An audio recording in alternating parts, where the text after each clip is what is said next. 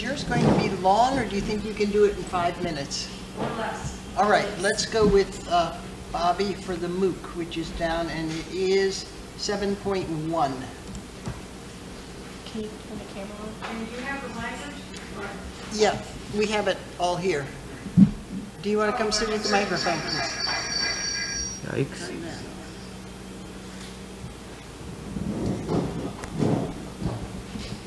Can you hear me? Is it on? Is it good? Where are we getting? We're getting an turn your volume off, Jane. Turn your volume off. Turn it off. I muted myself. But you turn your volume off too.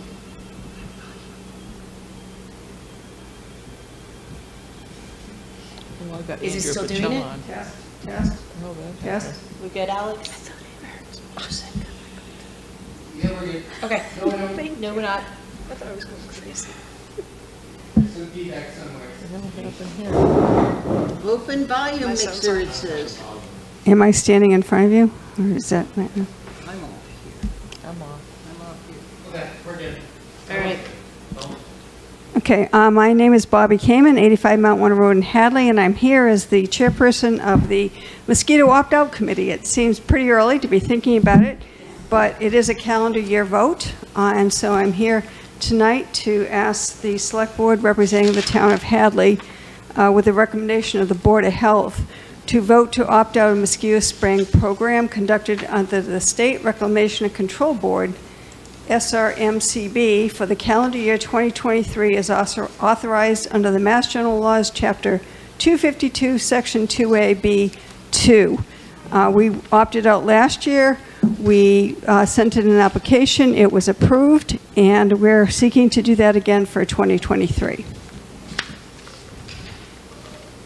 Any comments or questions? I have language here if people want. We have it in our Okay. notes. Thank you. I'll make a motion to approve, and if anybody wants to discuss. So, I have a motion to approve. Is there any further conversation? do I need to read the, Yeah, go ahead. yeah. So I'll make a motion that we state that the town of Hadley, with the recommendation from the Town Board of Health, votes to opt out of the mosquito spraying program conducted under the State Reclamation and Control Board, the SRMBC, for calendar year 2023, is authorized under Mass General Law, Chapter 252, Section 2AB2. Second. So but I think, so we can approve all of this, but the state will still decide if they want to do it anyway. Right. Pretty much. Yeah. Right, the state would, my understanding, and in reading the language, they would only spray if there was they will not spray, but there would have to be a health emergency with EEE, with Eastern Equine Encephalitis. There have been no cases at all in the state, or I don't know if the state, but in Hadley. They do it based on the calendar year before. There was only one case of not even human, but they do sample mosquitoes. There was one case, and the Board of Health is notified of West Nile in a mosquito in September of this year, but that's it. So we're very low risk, and they prove it quite a bit based on the regional and local risk. We're very low risk. Any other questions? And then are people, because I believe people can specifically opt out their properties as well. Yes, any property, farm, otherwise can opt out through a process through the state also. It's approved by the state. Mm-hmm. Anything else? May I have a vote, please? All those in favor? Aye. Aye. All those opposed? Passes unanimously. Thank you very Bobby. much. Happy holidays, everybody. Thank Thanks, you. Bobby. You too. All right. 2 minutes. How about consent agenda? Consent agenda, good idea. Consent agenda, warrant AP 2323V, AP 2322INS, AP 2322S, AP 2322, PR 2310, PR 2309, AP 2321, AP 2321S, AP 2320S, AP 2320. minutes from November 2nd and November 16th of 2022, and a declaration of surplus property, the 1984 Case tractor. So moved. Second. All those in favor? Aye. Thank you. Good. All right.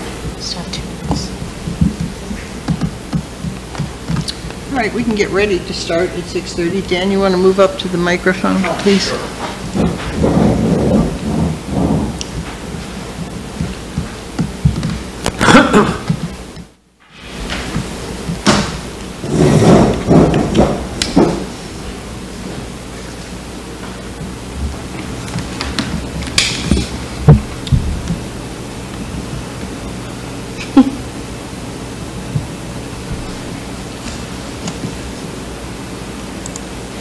Go ahead. It's 6:29, I'm waiting. Oh, Right. for God's sakes, it's 6:30. It's 6:30. All right, we'll start the classification hearing for the fiscal year 2023. We have our assessor with us. Okay, I'm just going to share my screen. Yep.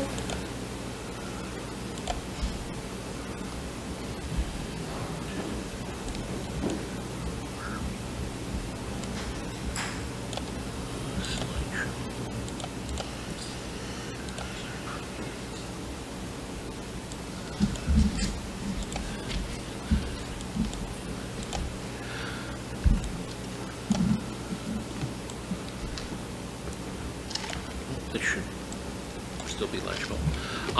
This is the classification hearing for 2023. Before we begin the hearing, I just want to share a few facts for 2023. Our tax levy limit this year is $13,980,368. Our actual tax levy, if we go with a single rate, will be $13,970,852. That's roughly $9,600 under what we could raise, and that's because the state will not allow us to raise a fraction of a cent. So that works out to about 0.9 cents on the tax rate. Last year, our fiscal 22 residential value was $730,730,000. This year, the 23 residential value is $834,468,000, an increase of almost 14.2% from last year. Our commercial and industrial last year was $323,029,000. This year, it's $376,177,000, an increase of almost 16.5%. The average single-family home last year was assessed for $366,800. This year, it rose to $418,800. That's a $52,000 increase, which is incredible, but the sales in calendar year 22 are showing that it's even higher. We're up another 8 to 10%. So if they go down this year, they'll change for next year? Right now, we're up about 8%, 8 to 10 from where these values are. So we're looking at probably somewhere in the 430s next year. The average bill was $4,468 last year. With a single rate, it would have been $4,607, to put it into perspective. This year, the average bill will be $4,833 with a single tax rate. If a single rate is adopted, the tax rate will be $11.54. Please note, splitting the rate doesn't raise any additional revenue for the town. The assessor's recommendation. This year, as in the past, the assessors are recommending no open space discount, no small commercial exemption, and no residential exemption. The assessors are also recommending going back to a single tax rate for fiscal 23. Last year, we had said it was a one-year split because of the commercial value impact of COVID, and that's, for the most part, gone away this year. Each year, you must vote 4 options: whether to have a split rate, which is the residential factor, whether to give an open space discount, whether to have a residential exemption, or the granting of a small commercial exemption. History of the split tax rate. The split tax rate originated after the passage of 2.5 in 1980.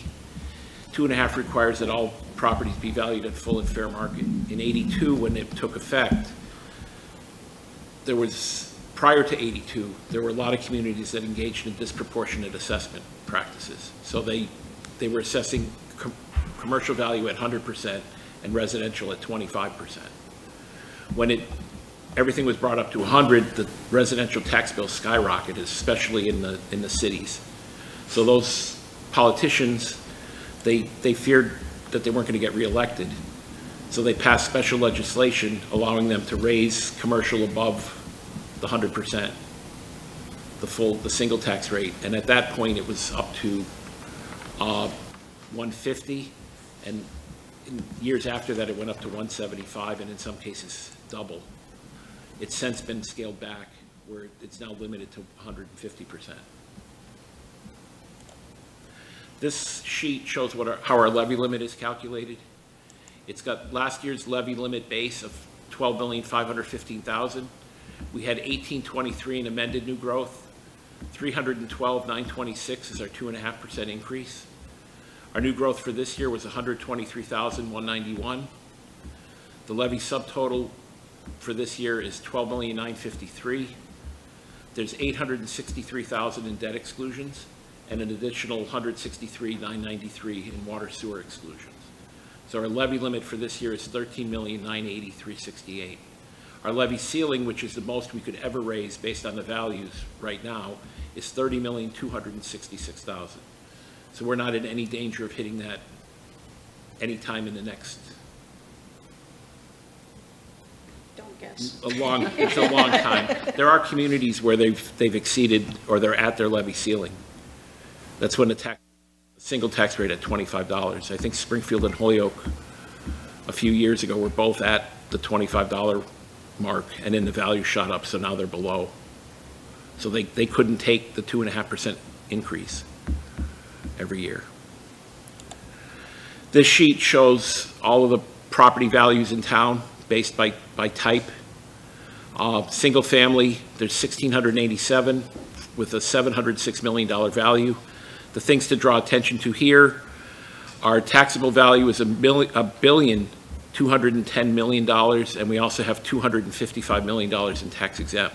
So we're close to $1.5 billion now in property value in town. The minimum residential factor for this year is 77.46%. That's the minimum amount of the levy that the residential class and open space class can pay. You may adopt a residential factor between 1 and 0.7746. A residential factor of 1 would have a single rate of 1154. A residential factor of 0.7746 would decrease residential taxes by 22.5%, but it would increase commercial taxes by 50%.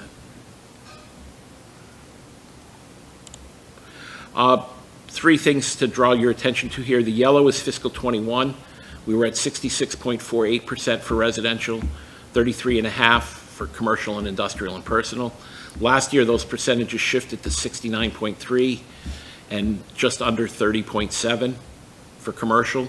This year, it's back down to 68.9% for residential and 31.07% for commercial. I would expect over the next few years, it's going to creep closer to the 66%.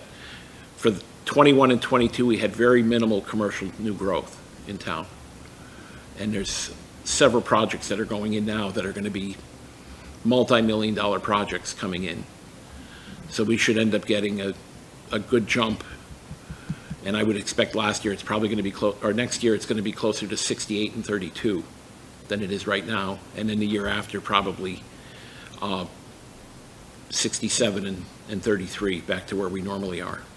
But you can see from the other years, we've always been between 64 and 66% on the commercial. This slide shows some local area communities' tax bills for last year. Amherst was 8609 last year. Northampton was 6303. We went up, it was about $260 last year, I believe.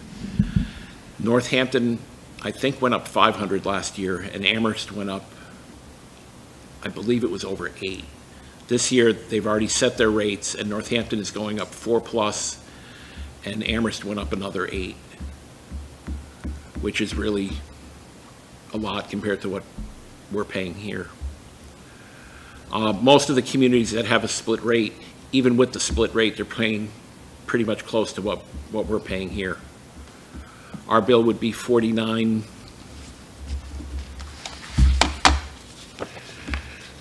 With the single rate, our average bill will be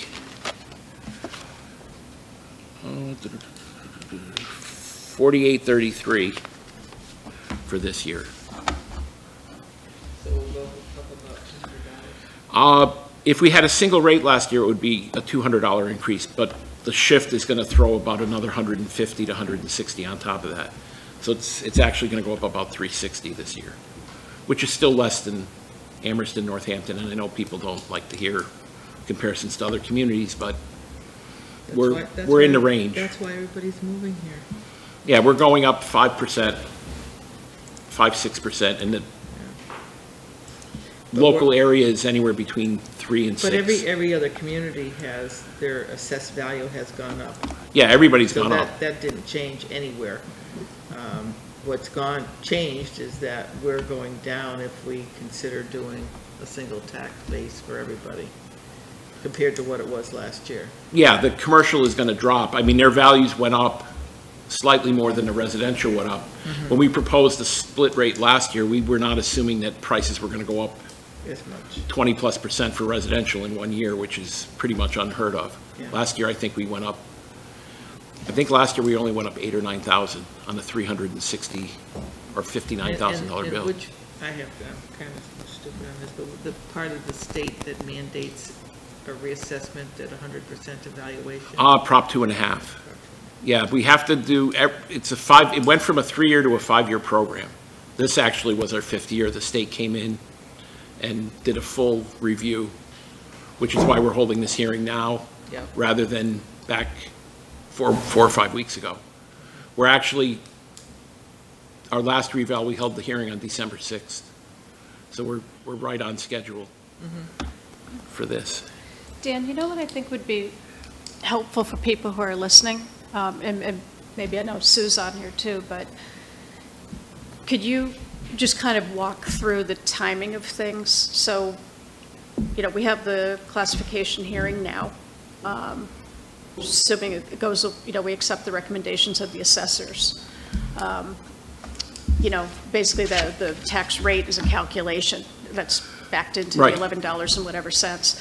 But then from a practical standpoint, people at home want to know, well, what does that mean for my tax bill?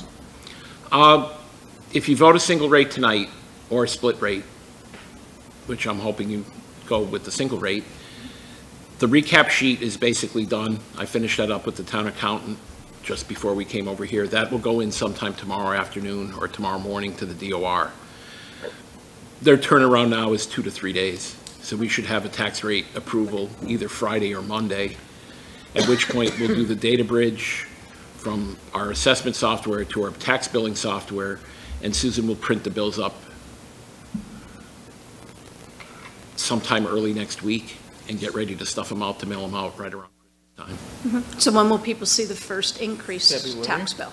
The bill that's due February 1st. Right. So if your house is going up $360, your bill will be $180 more in February and $180 more in May. But a big mistake that a lot of people make is they take that 180 increase and multiply it times 4, and they come in and say, my bill's going up $720. Because if they look at their May bill versus the bill that they paid in August, that bill actually went down because it's only half of what they paid as a whole last year. That's something I want to make clear every year. There are a lot of questions about that. So it's the next 2 billing cycles will pick up the Right. incremental increase. Yeah, and then it'll drop for August and November, but then it'll jump up again in January. Right. And we have on our website a book, well, it's not a book, it's a program, Word document that has the 96 sales that took place in 2021 and through the first 8 months of 2022, with a photo of the property, the address, the map and lot, the sale date, and its sale price, so people can actually look at that and compare that to their homes. Because so many people come in and they just zoom in on the paper sheet that we give them with the sale prices, and they go, the three that are most comparable to mine are the three lowest. And they don't actually look at the pictures. But that'll be a helpful tool so people can actually go online and look at it. And we've got a printed copy in the office if somebody wants to come in and look at it. This slide gives the last 3 fiscal years, the values. Residential in 21 was 359.2. Last year was 366.8. And this year it's 418.2. The bills were 4202, 4468, and they'll be 4832 this year with a single rate. So it's roughly a 14.9% increase. Commercial, the average value was 765.9 in 21. That dropped to 686.8 last year. And then this year it's up to 812. So their bill has remained somewhat constant. It's 91.91, 92.37, and 93.79. Some are going to go up, some are going to drop this year. There are still a few properties that are negatively impacted by COVID. And those values are still a little bit repressed. Those might go up next year. But DOR looked at it and said we were fine where we were with the values. They only saw a 2% increase from 21, where residential is up 14.9 for the actual tax bill. This gives us tax rate split options between 100% and 150 in 5% increments. We're recommending the 100%, which is the 1154 tax rate for both. At 150, residential would be 894 and commercial would be 1731, which is a really big jump. Some of the big places would end up paying a lot more. This one, you have an option, if you go with a split rate, to shift chapter land into the residential class. Any farm parcel that's not in chapter would still be subject to the commercial, industrial, and personal rate. And this slide shows 2 parcels. A non-chapter parcel with 2.5 acres, that's a buildable lot, would pay $1,652 this year with a single rate, and the chapter parcel that's 5 acres would pay $63.47. Other options you have, open space discount. You can grant up to 25% discount on parcels classified as open space. 20 years ago, our DOR rep recommended, and they did this, I think, across the state, taking virtually everything out of open space and just treating it as if it's residential or commercial and giving it a discount for, like, Lake Warner would be a prime example, or the swampland around it, just giving it a bigger discount in value because it's technically not worth a whole lot of money, to do away with open space as a class. So right now we have nothing classified as open space. Residential exemption, you can take and grant a 35% exemption to all owner-occupied properties in town. That's 35% of not their assessed value, but the average residential value in town. So what that does, there we go. It's all owner-occupied. What that does, though, is the taxes raised by the residential class stay in the residential class. So the tax rate would jump if you granted this exemption. So if you granted the full 35% exemption, any home assessed for $520,600 or higher would pay more in taxes than if we didn't grant the exemption. So it basically shifts the tax burden from higher end homes, or from lower assessed homes to higher end properties. The small commercial exemption is an option you can have. We're jumping the wrong way.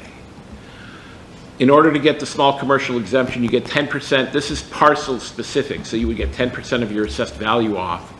But in order to qualify, your assessed value has to be under $1 million, and you need less than 10 annualized employees. We get a list every year from the state of people that have 10 or fewer employees, businesses in town. Right now, there's 50 properties that would qualify for this. And in the full report, it amounts to very little dollar-wise, because just like the residential exemption, anybody not getting it would pay more. But the rate would go up about a penny, and people would save. You've got 50 people properties that would save about 10%, and everybody else would pay a penny or 2 pennies more on the tax rate. Pros of a split rate: lower residential taxes, increased residential property values. The cons of a split rate: if we raise commercial, industrial, and personal taxes, we're going to get more abatement applications. More applications means increased expenses to the town. A split rate has to be voted every year, so any override funded through a split rate could be flipped back if they went from a split rate to a single rate the next year, and the residential property owners would still bear the impact of it.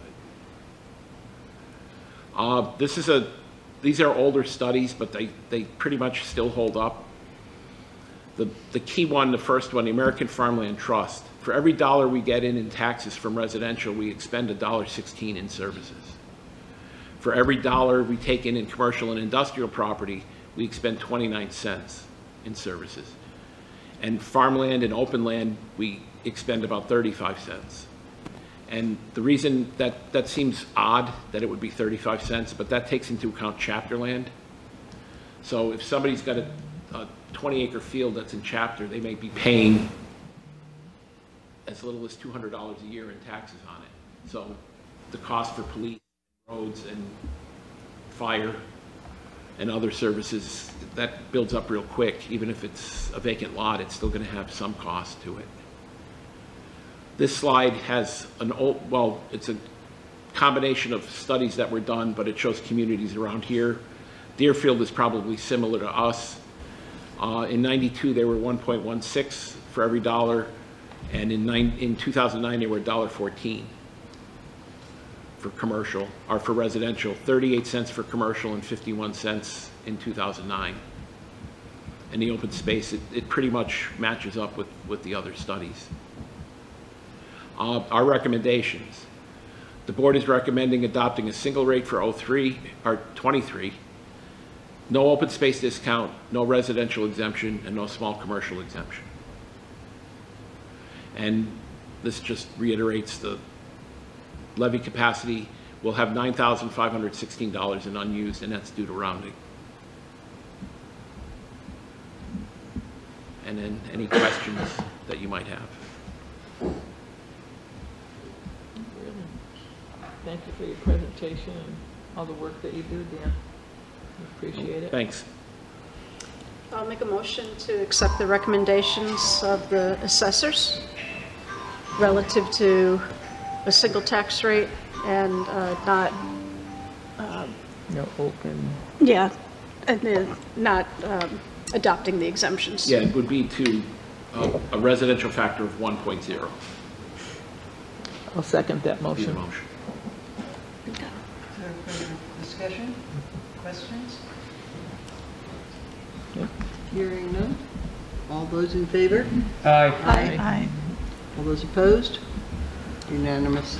Thank you very much. Thank you, Dan, Thanks. for your... Thanks, Dan, good job. And you'll get an email probably Friday or Monday with the tax rate recap. Great. Saying that it was approved.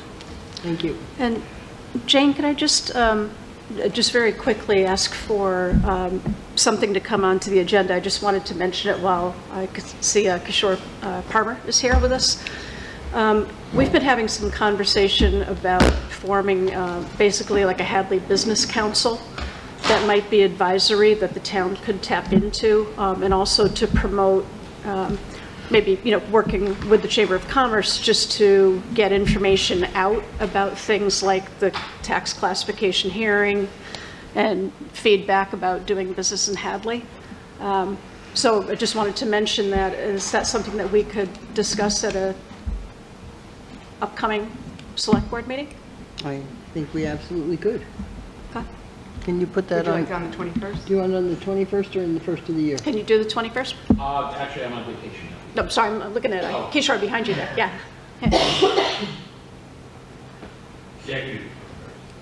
Okay,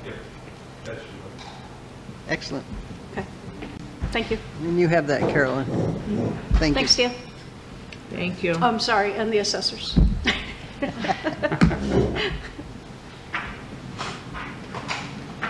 All right. So now we will go down the regular agenda. Are there any public comments? Public comments? Anybody in the audience raising a hand? Anybody on the? Nope, nobody waving. Okay, no public comments. We've done consent, we've done mosquito opt-out, we'll do the Walmart Plaza bus stop. Paul should be here any second. Who? Paul Burns from PBTA.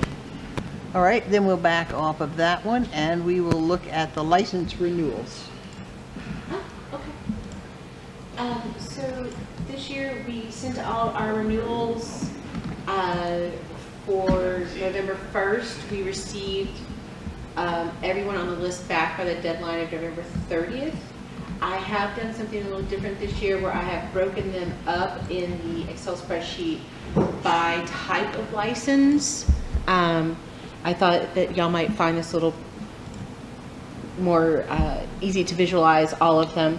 So all of the licenses are complete. All of the businesses are in good standing with the town.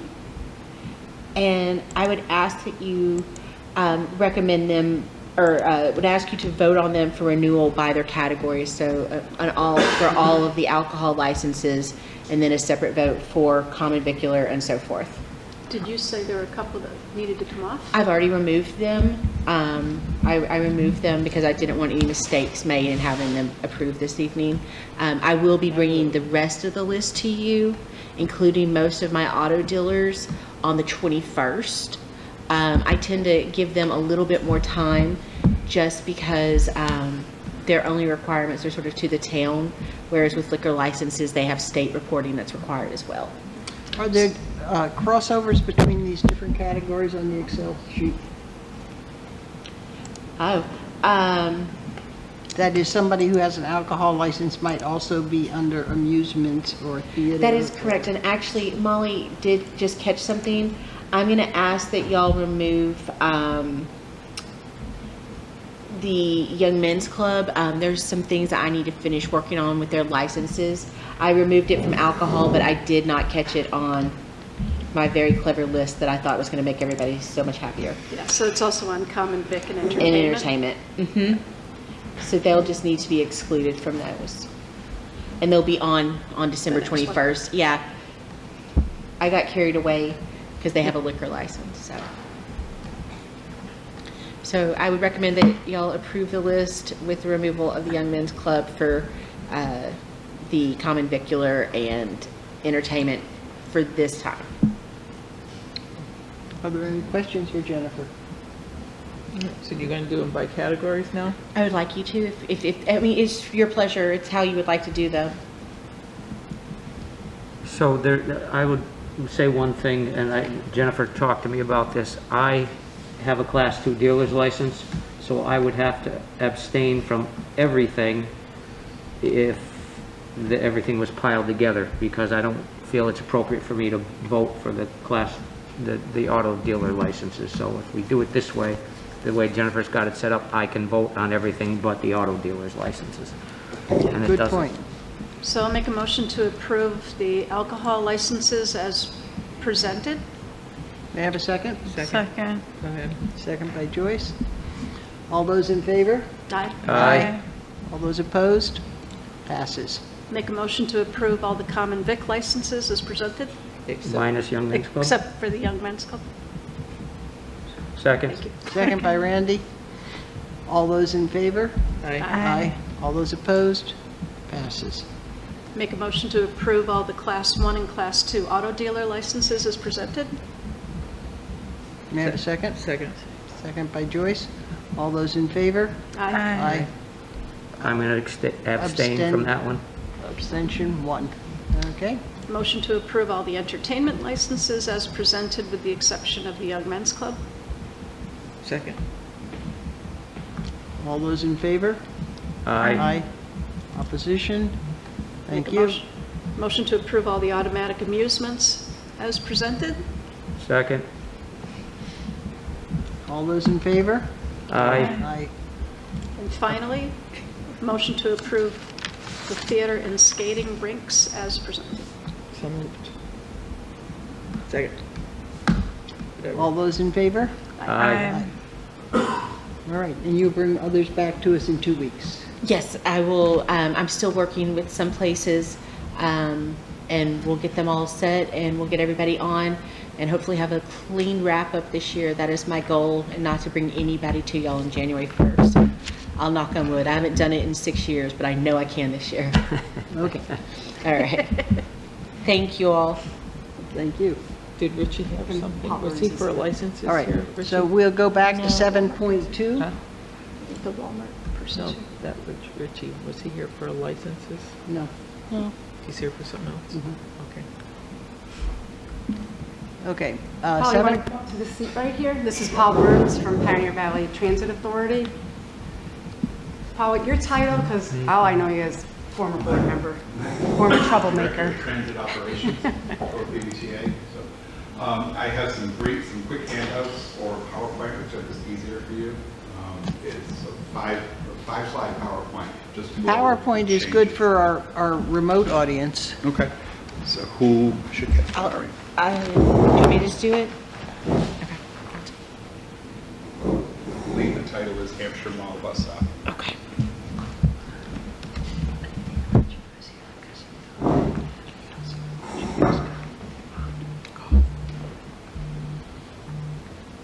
The good side, Alex, please.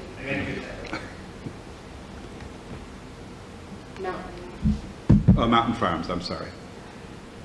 Wrong mall. Wrong mall. Yeah, other side of the street. We have stops on both, so.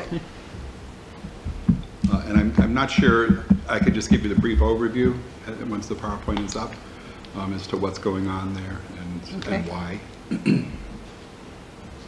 I'd like a bus stop at the PVTA over in Hatfield, just at the, If only they were a member community. it's just right over the line. It's really, I know, it's so close. Are they part of FERDA? They must be, yes. I'd have to, yeah, they are, because The Franklin Regional. the bus, the it goes Franklin from Big Regional bus Y. goes through there and then connects with us at the Academy of Music. oh, okay. Yeah. All right. Are we ready? Okay, so we have been working on a relocation of the bus stop in the vicinity of Walmart at Mountain Farms Mall, and if you can go to the second slide. Actually, I lied. We're not ready. Okay.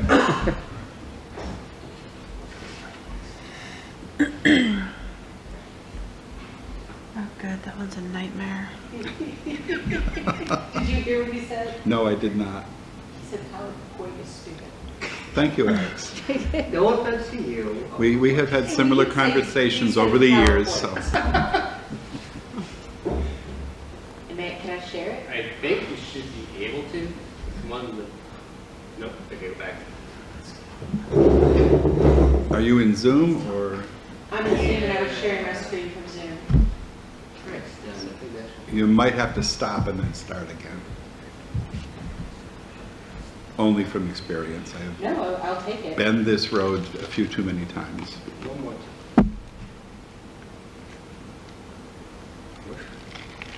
Let's stop sharing.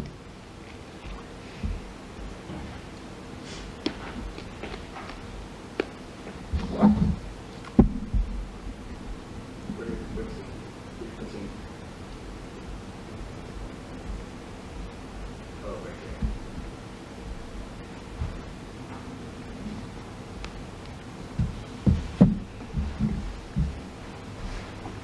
Sorry, I mainly use Google products.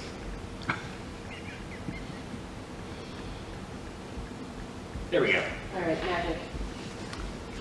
So if we could go to slide 2. So this is a depiction of the area as it was prior to, I guess today actually, I think the new stop, the implementation was today. So if you look at the map, you'll see the two bus icons kind of in the center of the map. One of those is at what used to be the Manny's site, and the second one is at the Walmart, on the Walmart side of the street. If you'll recall, several years ago, the Mall Plaza was redesigned in anticipation, I believe is what I was told at the time, of the Route 9 reconstruction by MassDOT, which of course at that point was 3+ years away. The mall developer, for whatever reason, determined that we would no longer need bus stops in the plaza. And so they designed them basically out of the plaza and expected everybody to go to Route 9 to pick up the bus. In that particular plaza, it's just not realistic to expect shoppers to walk from Walmart across that plaza, dodging all the cars and all the traffic in that plaza to get back to Route 9. So we pushed back at that point in time. This was in the fall of 2019. We closed the bus stop temporarily, both bus stops in the mall, because they're just not safe the way they were configured. The stop on the far side by, what's the name of the fitness Orange store? Theory. Orange Theory, thank you. But the stop there used to be on a sidewalk that was there when Manny's was there. And once they reconfigured it, the sidewalk was removed. I think it was like 3 lanes of traffic total. There was a turning lane or a passing lane, and then there were 2 lanes for traffic. So there was room for a bus to get through, room for vehicles, and room to pull over and stop. When they reconfigured it, there was no room on either side. And initially we had tried to negotiate with the mall and received no response. So we closed the bus stop in September of 2019, and of course that didn't sit well with Walmart, who immediately intervened, and Walmart agreed to build a pad for us on the side by the garden shop. And the mall management at that time agreed that we would resume negotiations in the spring, because it was just getting too late in the year to pour concrete and to repair or provide an alternate stop for the second side. Our plan at that time was to put the stop behind Walmart, somewhere in the receiving area, because there really isn't a lot of room in that plaza, and there's really no place to put it on the opposite side where it is now. So, of course, COVID hit in March of 2020, and that really derailed all our plans at that point. There was no ridership. There was the routes were running, but there was no issue with traffic in the mall at that point in time, and no issue with riders. 2 years later now, we are beginning to see ridership return to between 65 and 70% of pre-pandemic levels. There's a fair amount of traffic again. All of the same issues that were there before exist now. We reached out to the mall in May. We were hoping to resolve this issue and just have the bus stop put behind the plaza in back of Walmart. And if you go to the next slide, the proposed location, we can go to the third slide. I guess I skipped ahead of myself as I was talking. So you'll see the stop in front of Orange Theory. That's going to go away. And that blue circle on the bottom, that will be the return stop for the bus coming in. So the bus will cross from the JCPenney Plaza, turn down South Maple Street, come back into the back entrance at Walmart, and then stop on that side. There's no construction at this point, and we're not expecting construction from the mall at this point. Obviously, it's winter, and it's going to be difficult to do much now. The walkway from the garden shop stop, which is actually a little bit higher, that map has it a little bit too low. It's exactly right in front of the garden shop. They did pour a decent sized concrete pad. We can, not on that side, I'm sorry, in the front of Walmart. If you'll see the blue icon there, and then just before, yep, and then in advance of that, right at the corner, is where the bus stop actually is. Right there. Google's not always great at assigning stops to specific locations. It's usually off a few feet. In the interim, we are hoping that riders will be able to walk on that path there, or if they need to, they can use the road to get down to the back and then get to the bus stop in the back. And that was implemented today. However, we got some feedback from drivers, and we had to make a slight change for the Christmas season, because the traffic between the two malls is just incredible, as you probably know, and in me and my infinite wisdom, I'm not sitting there watching it. So if you could go to the next slide. For the next 4 weeks, that is an awesome slide. Did we lose it? I don't think there's another Should be a slide 5. It's the end of the slideshow. And it is not. Oh, well, I apologize. Why? that okay? That is the one. Okay, we'll just do it this way. Everybody can see, we'll be fine. So for the next 4 weeks until January 8th, we will use this configuration, and all the stops, both inbound and outbound, will be at the Walmart stop just for the 4 weeks of the Christmas season, because we simply can't guarantee the bus will be able to cross South Maple Street at this time of year. Once we're past Christmas, we will go back to the configuration I showed previously, and we have a tentative agreement with mall management to construct a walkway path to the back of the Walmart store, and then use that bus stop across the plaza. So after it's picked up, it's going to go back out, and then it's going north on South Maple Street. So it'll make a circle, basically. Well, when they pick up from there, they actually cross the road and go into JCPenney. Right. Oh, they're going to Penny's. On the inbound trip, on the trip into UMass. Right. On the trip back to Northampton, they will cross from Penny's and go up South Maple Street. Yes. Okay. Then come down Russell Street, and then go right. Yeah, I'm sorry. Yes, is the simple answer to your question. I overthought that one a little bit. Isn't there a stop right in front of Chipotle? There is, but for somebody shopping at Walmart and then walking with bags, or especially somebody who has a mobility issue, getting from Walmart to Chipotle is a significant challenge. And especially now, that even with the lighting that's there, it's just not particularly easy to cross Route 9. So the challenge has always been, and even with the reconfiguration, we're looking at it, we don't think that even with the newly reconfigured Route 9, it's going to be the best option for passengers. As long as we can continue to stop at Walmart, we think we should, and Walmart also would like us to stay there. And I think just for both of those plazas, there's so much traffic, and they're big enough that it's not an easy trek up to Route 9, and especially if you're carrying bags. If you're older or you have any kind of a mobility impairment, it's just not going to work for you. Even without all those issues, it could be dangerous. So yes, it's a little bit like a game of Frogger crossing the mall. Yes. Yeah, for sure. Quick feet. Yeah. So what do we need to do? So it was more of an update, but also I think Chief Spanknagel may have some questions, and possibly Tommy. So it was more letting the public know this is happening and why it's happening, but also for me, most importantly, that you five are aware of this. Okay, Chief, do you have any comments? Sure. So I haven't seen this yet. The one that I saw was the addition of Jersey barriers along the Walmart garden center. Yep. Is that still happening? It can happen. It's not a requirement for us. Okay. And if that's a concern for the town, I don't think we need to have it. For our purposes, the only thing that I'm really asking for from the mall or from the town or whoever is going to accept the responsibility is to make sure that the walkway to the back bus stop is clear. I don't want to be forcing people to go back into the street to go travel, whatever it is, 300 feet to go back to the bus stop to avoid being in an unsafe bus stop, just to create an additional unsafe situation. But that landscaped area between the garden shop, if you can go back, I think it's slide 3. Is that us? I think it's the mall. Yeah, I was going to say it's But private. if we can also just get a little bit of commitment from the town as well to say, look, we'll make sure that, we plow as well as we can there so that we're not having any significant issues. What? Well, we have some other issues there because we've actually had to move your bus stop in the past. Because inside the garden center, we have propane storage.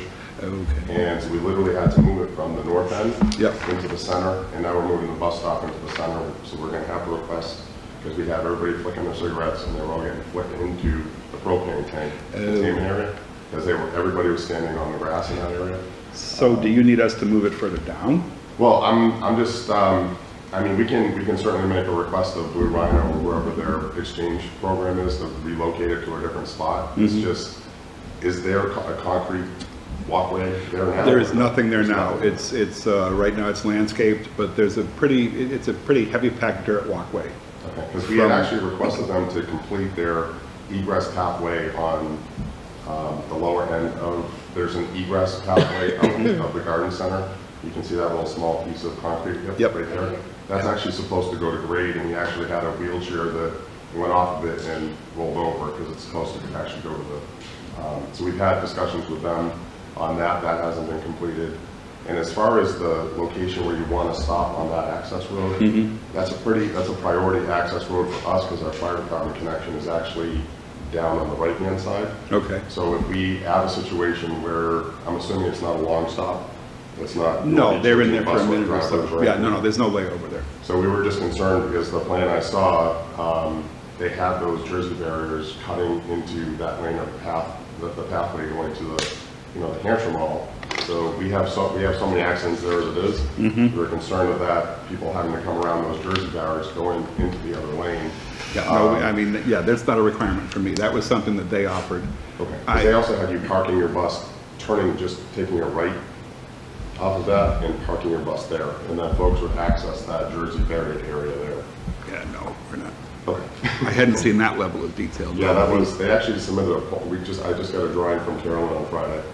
So Yeah, That was the one I had gotten. I'm happy to work with you on that. We do not need the Jersey barriers. Okay. We just need a clear path to get to the back. And, we can certainly work with the mall, and we don't have to be, we can build a pad on that grassy area. I mean, we can't, they would need to do it for us, but we would not be opposed to that. They also did indicate that they were going to look at some other options on the opposite side of the street to see if they could find some space to put a bus stop. I don't see it. I can't imagine, a mall giving up parking, but if they gave up 3 or 4 parking spaces, we could certainly put a bus stop in several locations there. We would love to work with you on that. Yep, oh, absolutely. I know the building commissioner and I both were concerned when we heard about it, so I appreciate Carolyn getting me the info. Oh, no, absolutely. We're more than happy to work with you. We have the building inspector on too. Tommy, do you have anything to add? I'm in total agreement with the chief, and I'm, in support with him. That's what I'm on for. Okay. And we're happy to work with you on that. The ultimate goal here is to make this as safe as possible, so we want to address any safety concerns that are coming up and make sure that we find a solution that's acceptable to the town and to our passengers. James, So what do we have James to do? Scott's on. I don't know if Scott had a question about. Scott, do you have the anything plowing. from DPW? Good evening. Kind of, yes. First of all, I would recommend to the board that we don't do any snow removal on the property. It is private property to begin with, and we could put ourselves in a spot with that. Especially since it's on wetlands and they had to move where they plow. But we don't plow there now. Why would we start now? I would suggest that we don't get involved with any snow removal on private property. No, I'm just saying that we don't. We don't now. Why, we wouldn't start, Scott, so don't worry about that. Okay. Yeah. Okay. Well, he made a comment about. I had misspoken. Clear path. Okay. All right, Bill Dwyer, I see you looking like you'd like to speak. Yeah, I just wanted to mention from the planning board perspective that Mountain Farms Mall is already over the top on parking.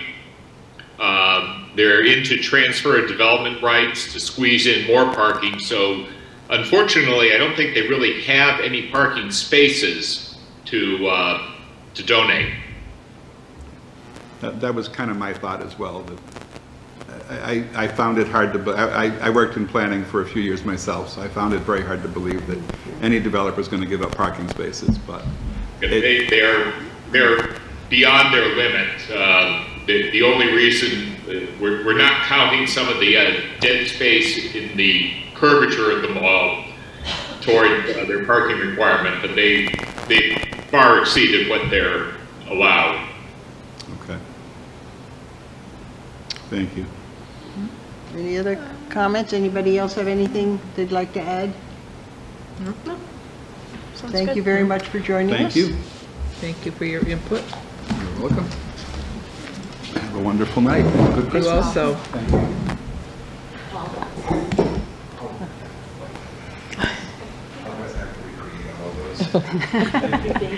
I would have given it back, Paul. All right,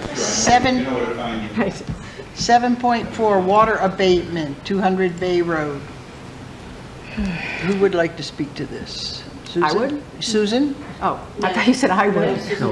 Susan would not. Who would like? John Principelli. Kinchler. Kinchler. John is here from the property, and he is the person who submitted the request. John, I see you there. If you would like to speak, there you go. So, thanks for considering this. The situation is pretty spelled out in the application, but the property has two different water meters. One's an agricultural meter, and the other one is for the house. And unfortunately, the meter that's for the house is tied into a hydrant, a frost-free hydrant that's a good distance away from any of the agricultural hydrants, and that one was used to water a pasture that had been seeded in the spring. So that is why the water bill got driven up so high, or the use was driven up so high, because the pasture was drying out due to the drought. So it was watered, and then the water bill came, and we realized that that was a big mistake, expensive mistake. So I guess I'm just asking for you to consider maybe dropping down the rate to like the middle ground rate, rather than the so-called conservation rate that's on the high end. I submitted John's request to DPW Director McCarthy, and I also asked Susan Gladsky, the collector, to provide y'all with a history of that water account, and Scott is on here, and he's able to give y'all more information, but I did attach his letter into the board docs. And Jane, I'm going to recuse myself from this discussion. I've had some dealings with Mr. Kinchel. Okay. Scott, you do have Scott and Kim on. Good evening, everyone. I would recommend that you do not do this abatement. First, we don't really know how much water went through the meter to water the lawn. There's no way to know that for sure. And secondly, in that time frame where we were in a water use restriction, and that domestic water through the house should not have been used for watering anyways. So I would recommend not giving the abatement. Oh, that's the fancy horse bias.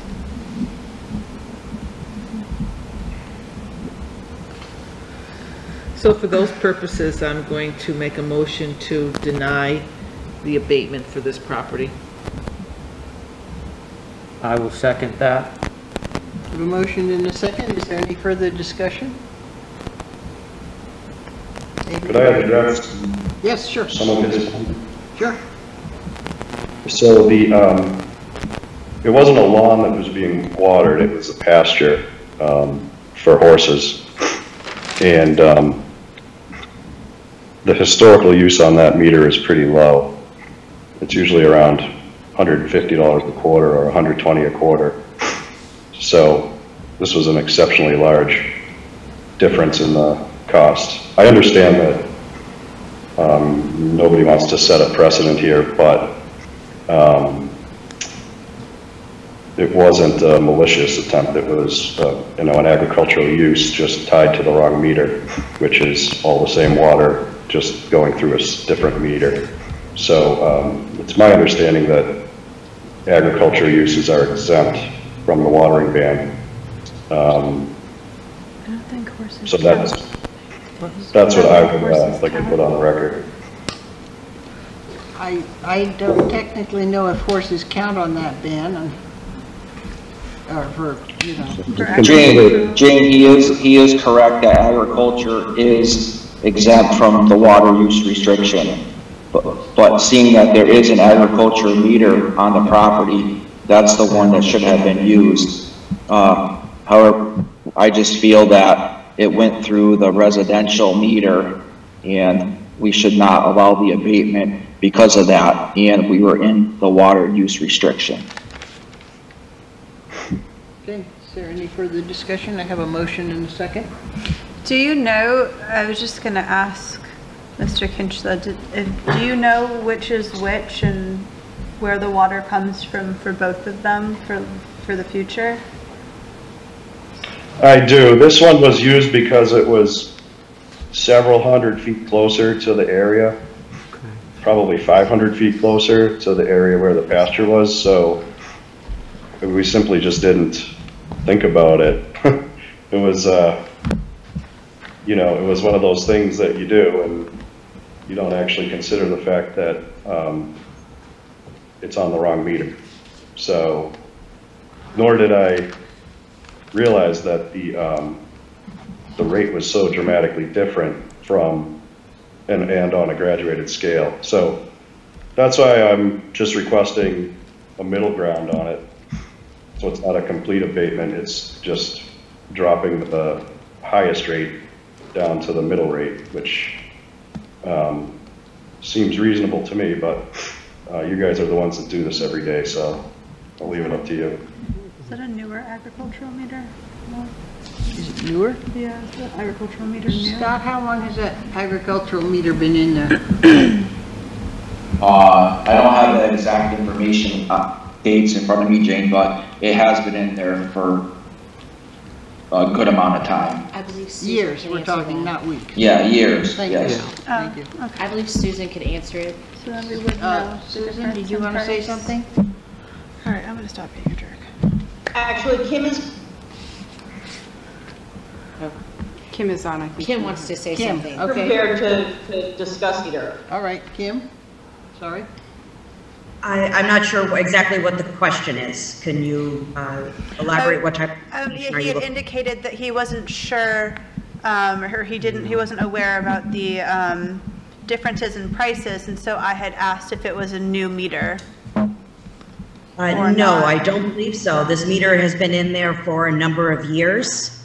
There is, like I said, there is an agricultural meter on site and there is a residential meter on site, and they both have years of history. So the issue that that I'm looking at is the meter that is used for agricultural is flagged as an agricultural meter. The history that I printed and attached to the email for you folks shows that which meter is an agricultural meter, which meter is a residential, and the rates for the billing are clearly listed on the right side of the bill that is issued, that the agricultural rate is a flat one rate versus the residential rate, which is a tiered based on usage. So the more you use, the higher the rate is that's being charged. Just checking. All right, I have a motion and a second. All those in favor of denying the application? Aye. Aye. Opposed? All right. Moving on to 7.5, UMass Temporary Student Housing Support Recognition Payment. Do you want to read this? Do you want me to read? Sure. No, I can Go ahead. explain what that's about. Good. That is, as you know, Econolodge has been used for this fall for overflow for students at UMass. And UMass recognizes that is lost revenue to the town while they're utilizing it. And so Dan Zadanek, the assessor, Tony Morellis from UMass, and myself met and discussed it. And UMass is offering the $30,000 to Hadley for that lost revenue. So I didn't know if you had any other questions before I submit that to UMass. So this is 30,000 that we didn't have in the budget, correct? That we didn't have in the budget. Right, so this is new money for us this year. I'd have to ask Linda that. I don't know how I'm you... sorry. You're asking if it's new money or Right. what? I don't think we anticipated it. it's above I mean, this is found money. This isn't money that we were Right. planning on. This is new money in addition to what we are budgeted for there. It's an offset, Carolyn, isn't Yeah. it? Is it an offset? Well, it's a- Offsetting the 40,000. Not getting, so this is what we were getting because we were losing that revenue. So had the town looked at income from hotel room tax? Yes, that's what that was. Yeah. Which is what this is in lieu of, basically. Dan had Was a it- number, this is the number that UMass came back with. Was that number that was not produced by hotel use tax, but by this, considered in the budgeting process? Were we counting on money from the hotels? We don't calculate it by individual ones, but I understand. Dan is the one who spent more time trying to, or figuring out what this particular location would contribute to the larger one. So we didn't actually calculate it that way, but yeah, we didn't do the calculations in that way. We were basing it on the year before, but I think that Dan just did a deeper dive on this to find out what the contribution of that amount that we were projecting would have come from this one location. And then didn't he determine that it was a 40, it was about we were 40 maybe not getting in $40,000. $40,000? Yeah. I don't know how he did that, if that was based on full occupancy or some historical occupancy level. But as I understood it then, the 30,000 was contributed towards the 40,000 loss. And I see Susan's this is there, gonna get us- who probably has talked with Dan about it even Yeah, more. is he in his meeting though? I was gonna say, so are you saying that this is gonna get us closer to like a net, not zero, but a flat, instead of having a deficit at the end of the Yes. year? Yeah, Okay. the UMass is not, they're not obligated to pay us Right. anything, so this was a good faith negotiation that took place. Okay, It was a gift. that we anticipated. We didn't That we hoped anticipate it. That we hoped for, We hoped but for. it will at the end of the year. So it's not like, oh, we have extra $30,000. It's, we're anticipating a loss because this is not an occupancy. Correct. And this is what they're giving us to get. And that's not necessarily an actual loss. That might be a loss, less of a rise than when we bought it. I mean, that's what we're. So do you need a motion, Carolyn? No, or I don't need a just- motion. If you right. wanted me to go back with any other questions or anything else, I just wanted to make sure you were aware of that took place. I think we should just say thank you. Yeah. Thank you. Thank you. Thank you, thank you. I will do that. All right, let's quickly get through select board members' items for future discussion. Molly's already brought up one about the chamber potential. Sorry, I didn't hear you, Jane. Molly has already brought up Yep, I something read it. there. Something I would like to look into, and I've talked to the two chiefs about this, is trying to do something similar to our neighboring towns about having a rental registry, which would help the town know where inspections needed to be made, because there are often concerns about student housing or tenant housing, and also whether housing is being oversaturated with use. If a property is set for 3 bedrooms and they have 20 people living in it, that's not good for a septic system, and that kind of thing could be picked up if we had a rental registry which included money, which would pay for money for inspections. So I would like to figure out how to pursue doing that. I thought we had something on the books already that you couldn't have any more than 4 unrelated people. I had rental property and you couldn't have more than 4 unrelated persons in the home.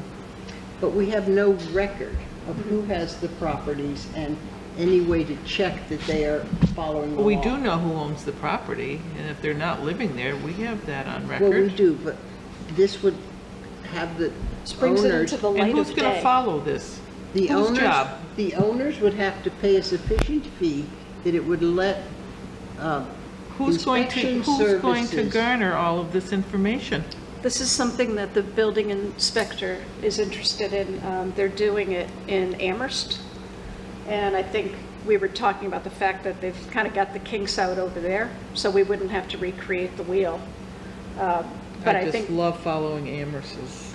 well, like I said, They have a lot more they people, have though. significant here rental gives me a headache. properties. Unfortunately, Jane, you're but- just asking for it to be discussed, I want right? it to be discussed, absolutely. And I won't be here the 21st, so that ought to be We great. would include the building inspector. Absolutely.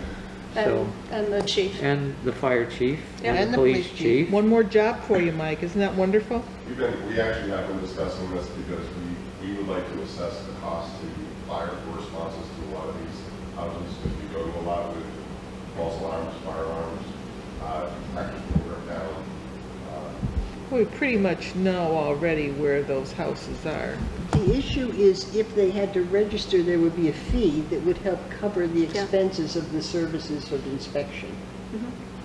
So you're going to charge the homeowners who already pay taxes a fee to register? If they're taking in... To rent their houses. To rent their houses. Yes. That's Does that just the include cost people of that do doing business. Airbnb? So because this isn't on That's a this different agenda. question. Chair, through the Sorry, chair, well, we should this talk is about not it. on the Right. agenda, so I Yeah. would Okay, limit I the would like to discussion. put this on the agenda, I will put please. it on the, Let's go are for you January. immediate future? I'm just starting to look at the 21st is getting a little Let's busy. go to January. So let's go to, if you're okay with I'm that, fine we'll go with to that. January. And I think that there are other items that we've brought up in the past that haven't gotten onto the agenda, so maybe we could go back and Review those. review some of those Okay. too and see if All we right. can get those on. And again, January, February, January's fine. Right. All right. Any select board have any serious liaison reports to be made? Other items not anticipated? Town administrator report? I do, there's a great report sitting on my desk, so I'm going to do this, no, I'm going to do this as quick. This is the disadvantage of not having the meeting in town hall. But I'm going to do a little bit from memory, because just to give you an update on a couple of things. We did hear from Guilford Mooring at the DPW in Amherst that we did receive a funding from Community One Stop for the sewer design for connecting Amherst and Hadley sewer. So that's just the design, but it's a start. I know that's been something that you have all been interested in for quite some time, so that was good news. We just got that today. We also, you have seen, I hope, some of the correspondence is going back and forth between Senator Comerford, Representative Carey, and you all about the feedback that we provided, the concerns you had about the Hawk pedestrian signal. So those are going back and forth. I'm still getting them as we're speaking. One of the things that Joe is looking for, Senator Comerford, is she was hoping to meet on site to have a more in-depth discussion. I had replied, I think if you had seen that, we were hoping to have it at a select board, but if I misspoke, I want to get feedback, and I told Senator Comerford I would give her some feedback. Did you want that discussion in the future to take place with Mass DOT at a select board meeting, or it would still have to be posted if you're all there, but perhaps we could have a site visit in advance of a select board meeting, so in January we're not standing out in a blizzard. Okay. Other thoughts? Yeah, and I'm perfectly fine too if it makes it more effective, because you can stand there watching people blow through this thing, and that might be more impactful for DOT than if only one or two of us went to that. I'm totally fine with that. It doesn't have to be one or two select at board. the site, and then Yeah, because I'm also worried about Alex, that noise of the traffic and trying to film that. Yeah, exactly. I will not play chicken in the road, don't worry.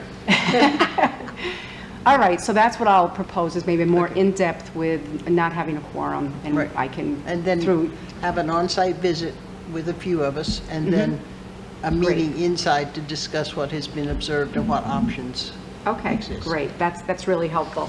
And then let's see if, I'm sure I forgot some stuff, but I'll send you it tomorrow. Friday, Tina Smith, who is the APR regional coordinator for this area, is putting on a webinar and what do you call it? Not a live chat, a watch party. So she's going to be doing that to educate farmers on a grant that is called the Dairy Farm Innovation Grant, and some of the details is farm production, a range of projects across farm production and business operation models. Projects may address improvements and topics such as, but are in no way limited to, switching breeds, creating new models for collaborative cooperative milk production, increased young farmer engagement, alternative business ownership management models, development of green technologies, farm scale appropriate technology improvements, or in creating a culture of continuous improvement. that's just a small list, but her ultimate gain is to educate all regional farmers on this, so the library's hosting it Friday at 1 o'clock. Are the farmers separately notified individually so that? They have their own mailing list, and I know I reached out to Denise, and she had already heard about it, so Denise Barstow. So I think it's great, and I'm really bringing it up so that if any farmers are watching, that they would be aware of it, just to make sure we get that word out. So if you know anybody who would be interested, she's really looking for a collaborative application from a group of farmers to get this grant. Excellent. So, I think I remembered everything. Are there any announcements? I do have a couple. Okay. So I guess we'll start with the passing of people. We have Peter Sedlowski, longtime resident of Hadley, that he passed away, so condolences to his family. Philip Day, condolences to his family. There was a Joseph Kazera from East Hampton, but his roots were here in Hadley, so condolences to his family also. We also have the fire department. Mike slipped out, so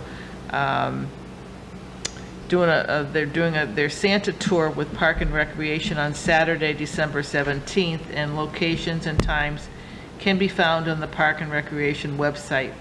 And Hadley Public Safety will also be doing the annual toy drive for Shriners Hospital, our Stuff a Truck Crammed a Cruiser event, same day from 3 to 6 p.m. and folks can drop new unwrapped toys or gift cards at the fire station in front of the fire station bays. We also have the police ongoing with their angels, and it's on their website also that you can take an angel and buy gifts for the family. Doesn't mean you have to buy all of them, but you can buy some, and they'll substitute with other donations that do come in. So if anybody wants to participate in any of these activities, we'd love to have you. Thank you. Any other announcements? All right, we will adjourn this meeting and go back into executive session. Somebody needs to make a motion to reconvene. Executive session, not to reconvene in open session. Okay, I'll make a motion to convene into executive session, and we will not, for the purpose of contract negotiations, we will not reconvene in open session after. May I have a second? Second. All those in favor? Aye. Aye. Do you have to do roll call?